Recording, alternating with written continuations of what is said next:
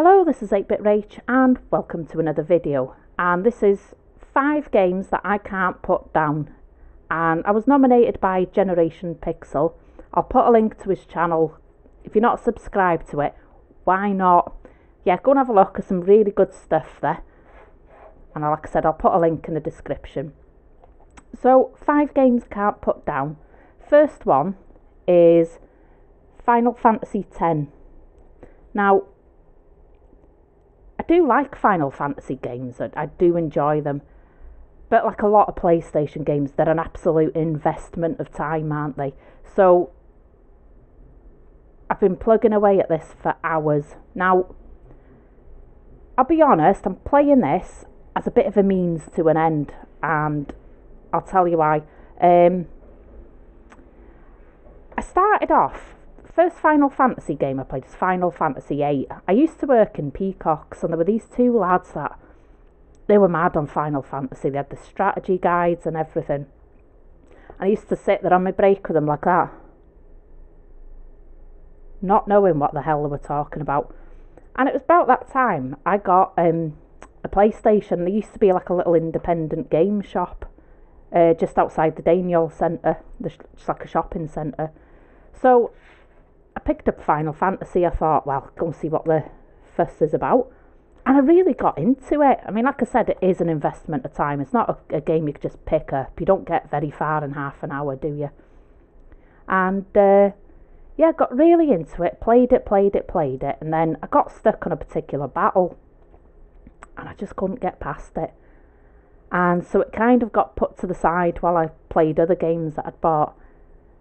Eventually I sold a load of my PS1 and 2 games. I just didn't have the room. I was, sharing a flat with my sister, so I just didn't have the room. But recently I've started buying back old favourites. And I also had Final Fantasy X at the time, and this is one that I'd bought back again recently. I'll show you it again. And I picked this up before Final Fantasy VIII, so I'm enjoying this game. I do enjoy it, but I don't think the characters kind of grab me as much as Final Fantasy VIII, to be honest. And I don't think the dialogue in the cutscenes is as good. It's very bland at times, and even the side game, it's what's it called in this, Blitzball. I can't be bothered. I just want to get through the game and that's it. Whereas the other one, Final Fantasy VIII, had the card game Triple Triad. Oh, bloody loved playing that. But yeah, Final Fantasy X, I'm enjoying it, but I'm kind of wanting to finish this before I start on Final Fantasy VIII, so I am working my way through it. I've never finished a Final Fantasy game, so this is going to be the one that I finish first. I am near the end, I think. So that's my first game that I'm kind of working on at the moment. Second one, I am trying to cover a variety of systems here. So the second game is Doom on the PS1. And I first played this game actually on the Atari Jaguar.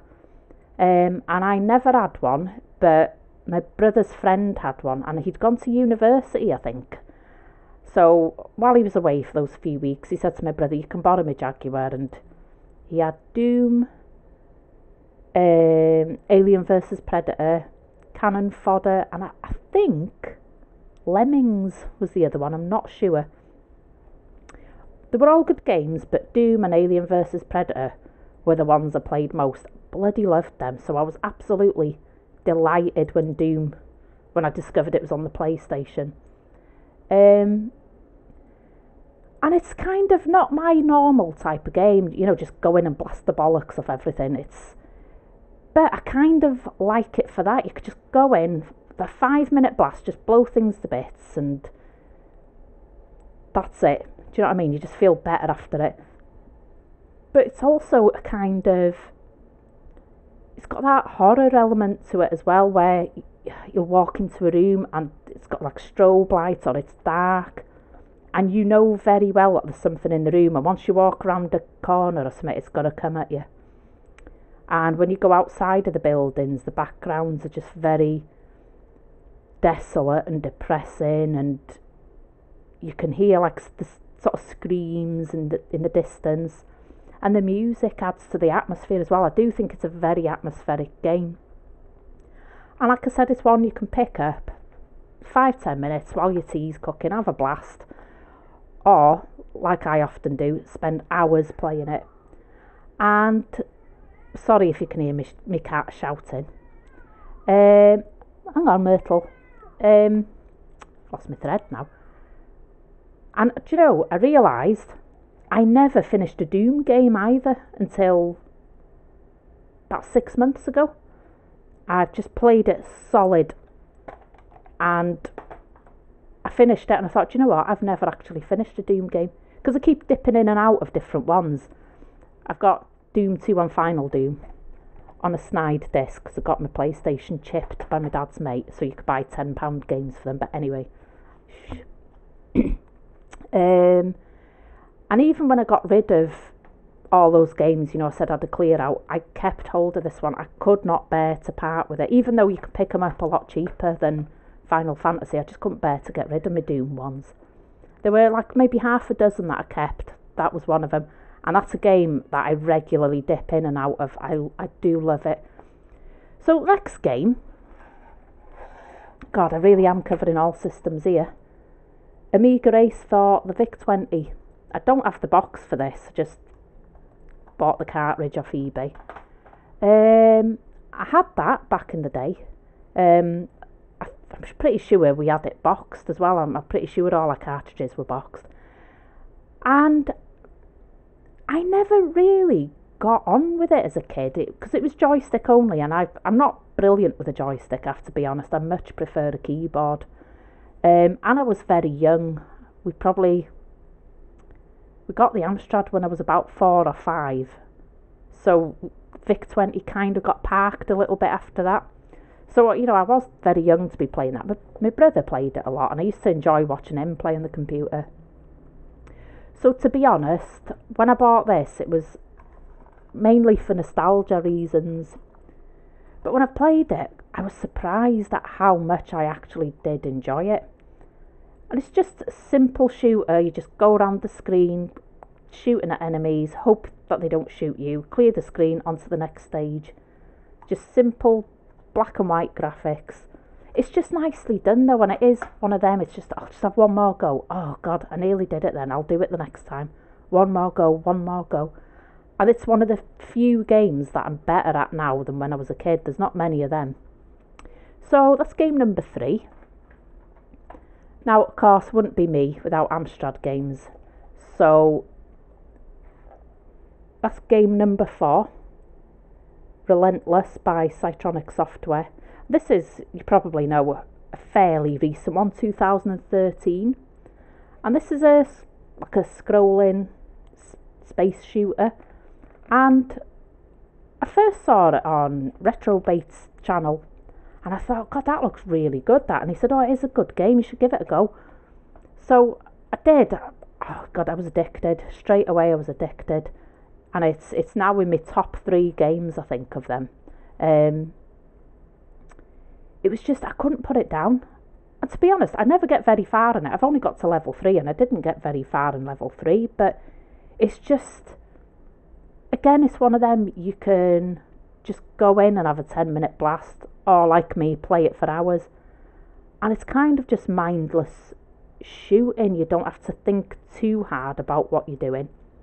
You know, because sometimes you just want to go in and shoot things. Do you know what I mean? You come in from work, you don't want to have to concentrate. It's probably why I've never got further than level 3, but it's just a really enjoyable game. But it's quite simple. The graphics are they look sort of neon, very Tron-like. There's no music, not much in the way of sound effects, but not like me, but I didn't even notice there was no music, to be honest. I thought, God, I've enjoyed it so much, I've not noticed the lack of sound, really. It's a really good game. I'd recommend you try it. And I'm glad I got hold of the physical copy, because they sold out for a long time. So I was pure buzzing to get a copy of it. So yeah, give it a go. Relentless by Cytronic. Right, the last game is, This was a favourite of mine back in the day, and it has stayed a favourite. It's never moved out of favour, and you might have heard me talk about it before. Feud. Just try and get it into focus with no glare.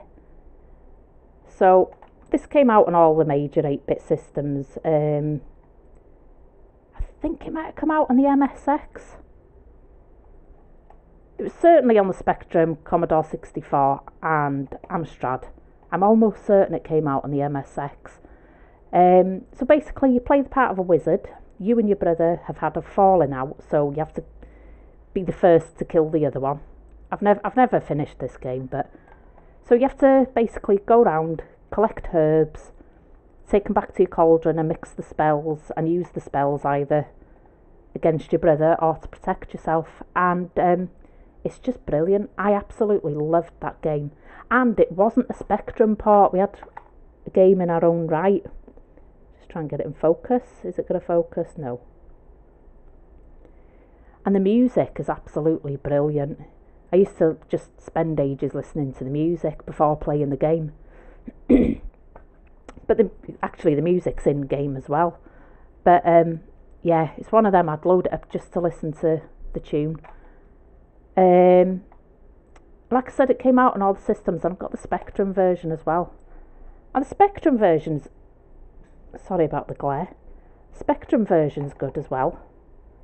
But I don't think I'm being purely biased in saying that the Amstrad version is better. The Spectrum's got no music in game. I don't think it's as difficult as the Amstrad one. Off the top of my head, I'm not entirely sure, but it is, on either system, it's a really good game. If you've not played it, I would recommend give it a go. It's not going to be everyone's cup of tea. I loved witches and wizards, and I thought I was going to grow up to be some kind of spellcaster as a kid, but it's not really worked out. But yeah, those are my top 5 games that I can't put down, and I'd be interested in hearing what yours were. I was going to tag people, but I just don't know who to tag, who'd be interested in doing it. But whoever, I'd love to see what games you've been playing and which ones are your favourites throughout the years, or new favourites even. So thank you, Generation Pixel, for tagging me in that. Like I said, check out his channel. It's a brilliant channel. I'll put a link to it. And thank you everyone for watching. Take care of yourselves. Ciao now.